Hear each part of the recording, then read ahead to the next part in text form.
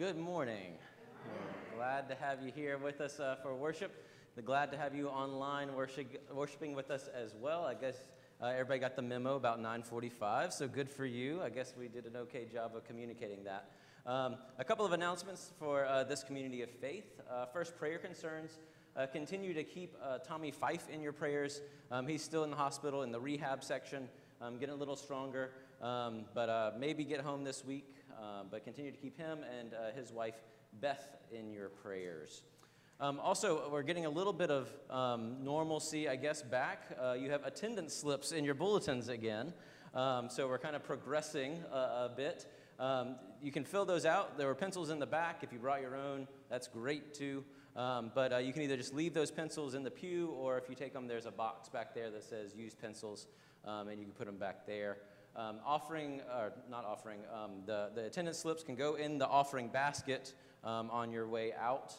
So just put everything in that big giant basket, and that will be good for us. Also, a little bit of normalcy is we're singing a little bit more today. So the opening hymn, All Glory, Laud, and Honor, we'll sing the refrain, the first verse, and then the refrain again. So not a full-blown hymn, but we're getting there, slowly. And hopefully that'll keep up through Easter and beyond. So it's good to have a little bit of that normalcy back.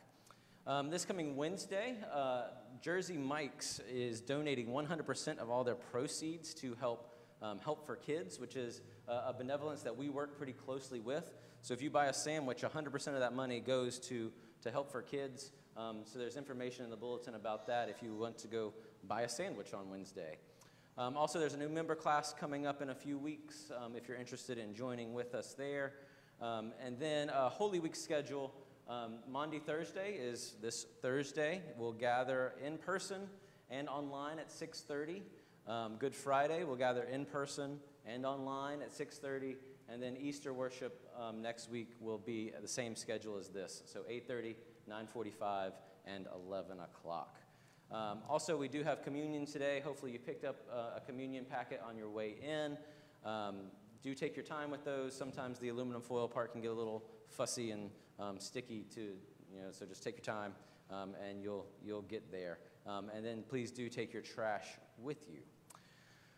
Those are the announcements that I have. Would you please stand and face the rear of the sanctuary?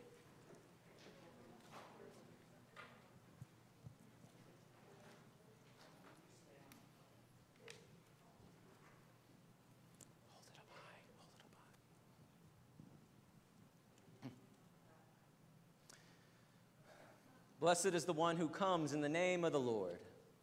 Hosanna in the highest. A reading from Luke. When he had come near Bethpage and Bethany at the place called the Mount of Olives, he sent two of the disciples, saying, "Go into the village ahead of you, and as you enter it, you will find tied there a colt that has never been ridden.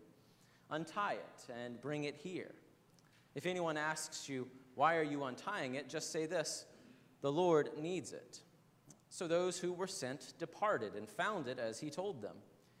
As they were untying the colt, its owners asked them, "Why are you untying the colt?" They said, "The Lord needs it."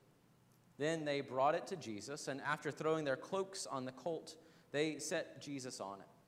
As he rode along, people kept spreading their cloaks on the road. And as he was now approaching the path down from the Mount of Olives, the whole multitude of the disciples began to praise God joyfully with a loud voice for all the deeds of power that they had seen, saying, "Blessed is the King who comes in the name of the Lord. Peace in heaven and glory in the highest heaven." Some of the Pharisees in the crowd said to him, "Teacher, order your disciples to stop." He answered, "I tell you, if these were silent, the stones would shout out." As he came near and saw the city, he wept over it, saying, "If you, even you, had only recognized on this day the things that make for peace, but now they are hidden from your eyes. Indeed, the days will come upon you when your enemies will set up ramparts around you and surround you and hem you in on every side. They will crush you to the ground, you and your children within you, and they will not leave within you one stone upon another, because you did not recognize the time of your visitation from God. The word of the Lord. Thanks be to God. The Lord be with you. And also with you. Let us pray. We praise you, O God, for redeeming the world through our Savior, Jesus Christ. Today he entered the holy city in triumph and was proclaimed Messiah and King by those who spread garments and branches along his way. Bless these branches and those who carry them. Grant us grace to follow our Lord in the way of the cross, so that joined to his death and resurrection, we enter into life with you. Through the same Jesus Christ, who lives and reigns with you in the Holy Spirit, one God, now and forever. Amen. Let us go forth in peace. In the name of Christ. Amen.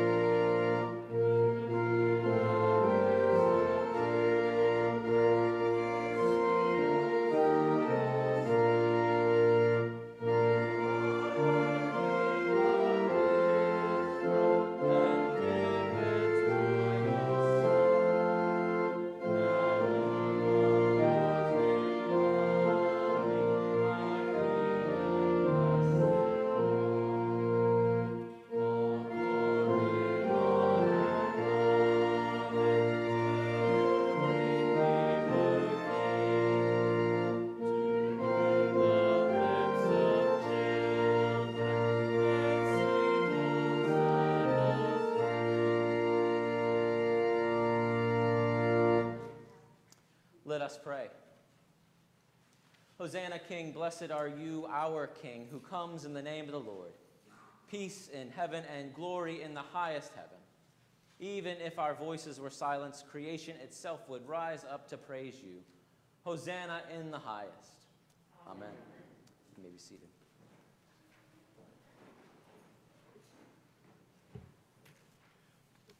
A reading from Psalm 118. Open to me the gates of righteousness, that I may enter through them and give thanks to the Lord. This is the gate of the Lord. The righteous shall enter through it. I thank you that you have answered me and have become my salvation. The stone the builders rejected has become the chief cornerstone. This is the Lord's doing. It is marvelous in our eyes. This is the day that the Lord has made. Let us rejoice and be glad in it. Save us, we beseech you, O Lord. O Lord, we beseech you, give us success. Blessed is the one who comes in the name of the Lord. We bless you from the house of the Lord. The Lord is God, and he has given us light. Bind the festal procession with branches up to the horns of the altar. You are my God, and I will give thanks to you. You are my God, I will extol you. O give thanks to the Lord, for he is good, for his steadfast love endures forever. The word of the Lord.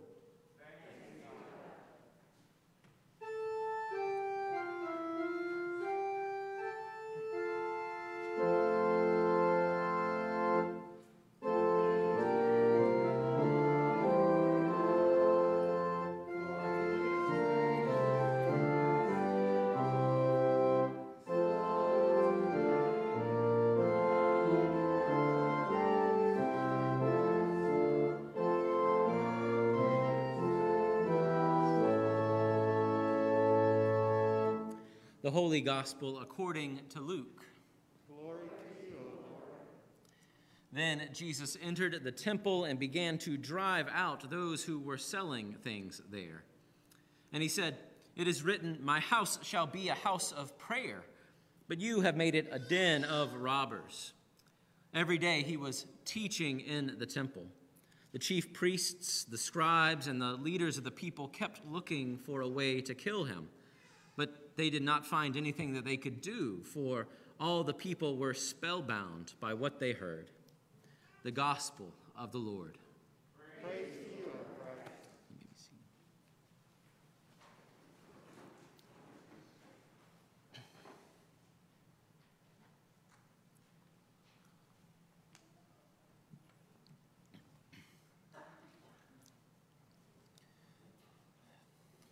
Our plans for today are ruined. Usually on Palm Sunday, we start outside, gathered out front, palm strands in our hands. And growing up, that was one of the coolest things that I remember about church. It was always a fun day for me. It was church, and it was outside. It was novel and exciting, a way to live out the story of Jesus' triumphal entry. But this year, we are all inside with minimal parading around. Some of that is practical. Our cameras, for example, for streaming, don't catch what we do outside. Plus, with COVID still rearing its head, it's best that we don't mingle too much right now. So the usual plans for today, ruined. But I get the sense that not too many here are all that upset about not marching up and down the front lawn. And Stoic Lutherans don't really do parades or waving branches or anything really that draws too much attention. In fact, I expect to hear a lot less grumbling after worship because at least you got your regular seat, right? You know, no one else could sneak in front of the parade and beat you to it. But even though things aren't going according to plan, at least it's a step up from last year this time. Our plans surely were ruined. We were closed. The doors were locked, and it was just Arthur and me in this big old room. And we tried to replicate it as best as we could, what the normal plans were, with me marching my cell phone down that center aisle. But when you're the only one shouting Hosanna, it's not quite the same. Yes, plans certainly were ruined. But really, ruined plans are at the heart of what today is. See, Jesus ruined a lot of plans on this Palm Sunday roughly 2,000 years ago. It seems like everything is set up for him to win, to be victorious. The crowds are behind him. He has lots of followers. He's done marvelous, miraculous things throughout his ministry. And even in setting up this entrance, by all intents and purposes, he is in control. He knows about the colt and what the owners will say. He rides in while others wave and shout. He is the king. He's come to claim his rightful place. It's what the crowds and the disciples expect. It's what we expect. That Jesus would win. How could he not? But with Jesus, all those plans are ruined. Once he enters the city, he doesn't do what a king should do. He weeps over Jerusalem. He laments its destruction. And then he goes to the temple, not to pray or to offer a sacrifice, but to stir the pot and to turn over all the things that people had come to rely on. And that really upset people, leaders and regulars alike. This surely isn't what we would have planned. And today, Jesus ruins our plans. Jesus cancels any celebration that we thought we would be having. But that is what this day is about. Unmet expectations, ruined plans, Hosanna to crucify him, a king who loses. Jesus doesn't avoid death as we would. He doesn't play it cool or send others to do his dirty work. Instead, he goes on. He stays true to who God called him to be. He lives and will die trusting that God will not fail him. The good news today isn't as good as it usually is because This good news, God's good news, doesn't go according to our plans. Jesus is not doing what any good king or ruler or savior of a people would do. He's not doing it the way it should be done. He's not doing it the way that we know it should be done. Our plans for a savior don't work out. What we hope for doesn't happen. Today, on Palm Sunday, our plans for glory and honor and hosannas are ruined. This week, we get to hear again the story of our King, our Savior. We will celebrate on Thursday a new commandment, Last Supper, stripping of the altar.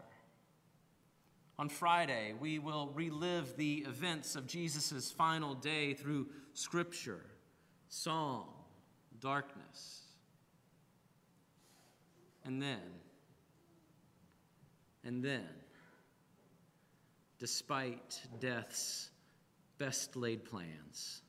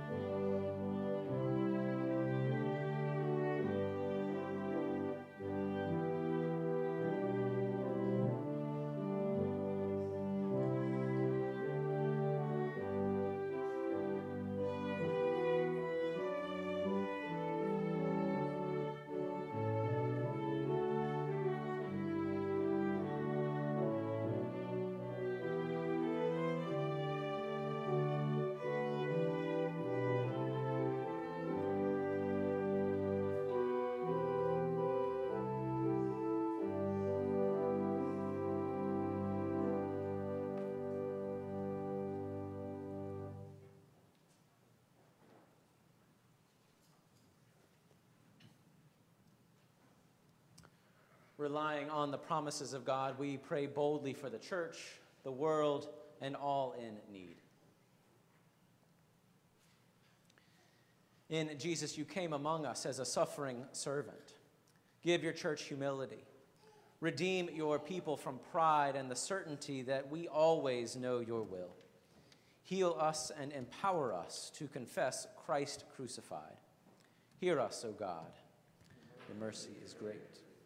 In creation, life springs out from death. Redeem your creation awaiting resurrection. Restore lost habitats and endangered species. Create new possibilities for areas affected by climate change. Grant relief from natural disasters and nurture new growth. Hear us, O God. Mercy is great. Jesus was handed over to the powers of this world. In all nations, instruct the powerful that they would not exploit their power but maintain justice. Sustain soldiers and guide those who command them, that they serve those in greatest need. Hear us, O God. Your mercy is great. On the cross, Jesus joined all who feel forsaken. Abide with those who are condemned to death. Defend those who are falsely accused. Console and strengthen those who are mocked or bullied. Accompany all who suffer. Grant respite and renewal. Hear us, O God. Your mercy is great. You called followers to tend Jesus' body in death. Sustain hospice workers and funeral directors. Bless this congregation's ministries at times of death. Those who plan and lead funerals, those who prepare meals, all who offer support in grief. Hear us, O God. Your mercy is great. You inspired the centurion to confess Jesus as your Son. We praise you for the faith you have given to people of all places and times. Give us also such faith to trust the promises of baptism, and with them to look for the resurrection of the dead. Hear us, O God. Your mercy is great. We entrust ourselves and all our prayers to you, O faithful God, through Jesus Christ our Lord. Amen. Through Christ, then, let us continually offer a sacrifice of praise to God, that is, the fruit of lips that confess his name. Do not neglect to do good and to share what you have, for such sacrifices are pleasing to God. We do thank you for your financial gifts and other gifts that you give to St. Philip that enable us to be God's hands and feet in Myrtle Beach and beyond.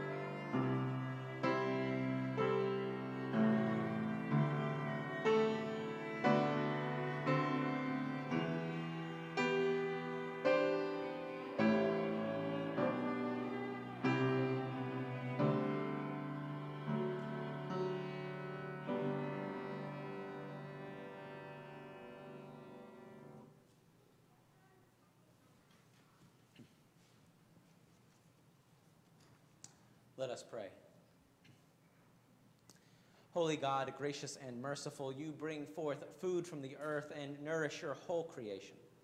Turn our hearts toward those who hunger in any way, that all may know your care. And prepare us now to feast on the bread of life, Jesus Christ, our Savior and Lord. Amen. Would you please stand?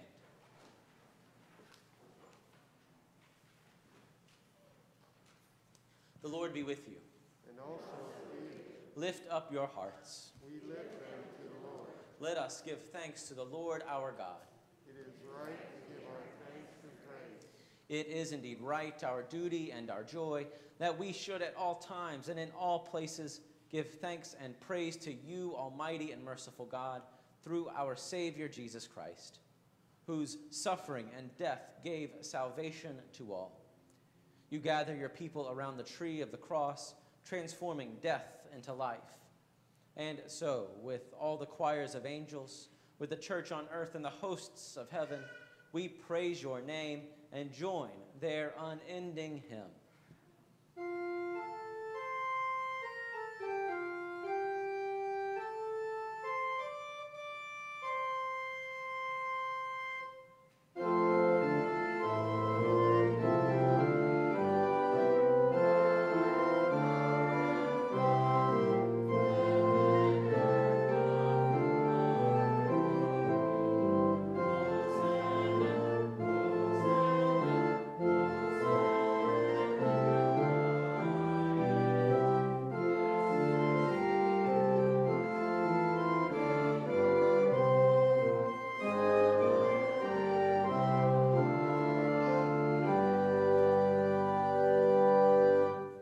Blessed are you, O God of the universe. Your mercy is everlasting, and your faithfulness endures from age to age. Praise to you for creating the heavens and the earth. Praise to you for saving the earth from the waters of the flood. Praise to you for bringing the Israelites safely through the sea. Praise to you for leading your people through the wilderness to the land of milk and honey. Praise to you for the words and deeds of Jesus, your anointed one. Praise to you for the death and resurrection of Christ. Praise to you for your Spirit poured out on all nations. In the night in which he was betrayed, our Lord Jesus took bread. He gave thanks, broke it, and gave it to his disciples, saying, "Take and eat. This is my body given for you. Do this for the remembrance of me." And again, after supper, he took the cup. He gave thanks, and he gave it for all to drink, saying, "This cup is the new covenant in my blood, shed for you and for all people, for the forgiveness of sin. Do this for the remembrance of me." With this bread and cup, we remember our Lord's Passover from death to life as we proclaim the mystery of faith. Christ has died. Christ is risen. Christ will come again. O God of resurrection and new life, pour out your Holy Spirit on us and on these gifts of bread and wine. Reveal yourself to us in the breaking of the bread. Raise us up as the body of Christ for the world. Breathe new life into us. Send us forth, burning with justice, peace, and love. Come, Holy Spirit. With your holy ones of all times and places, with the earth and all its creatures, with sun and moon and stars, we praise you, O God, blessed and holy Trinity, now and forever. Amen. Lord, remember us in your kingdom and teach us to pray. Our Father, who art in heaven,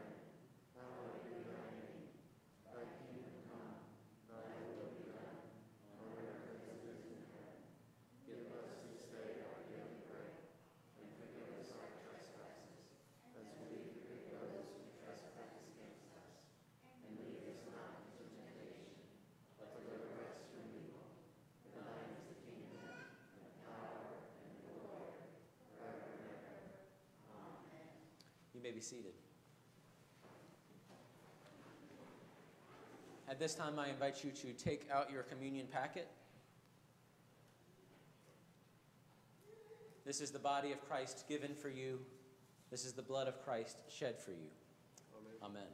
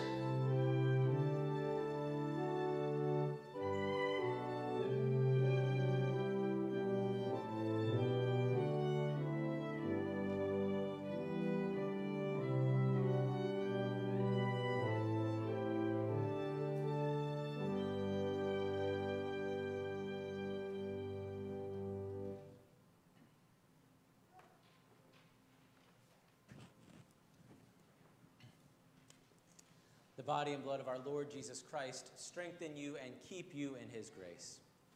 Amen. Let us pray. God of abundance, with this bread of life and cup of salvation, you have united us with Christ, making us one with all your people. Now send us forth in the power of your Spirit, that we may proclaim your redeeming love to the world and continue forever in the risen life of Jesus Christ our Lord. Amen. The Lord bless you and keep you. The Lord's face shine upon you and be gracious to you. The Lord look upon you with favor and give you peace. Amen. Go in peace. Christ is with you. Thanks be to God.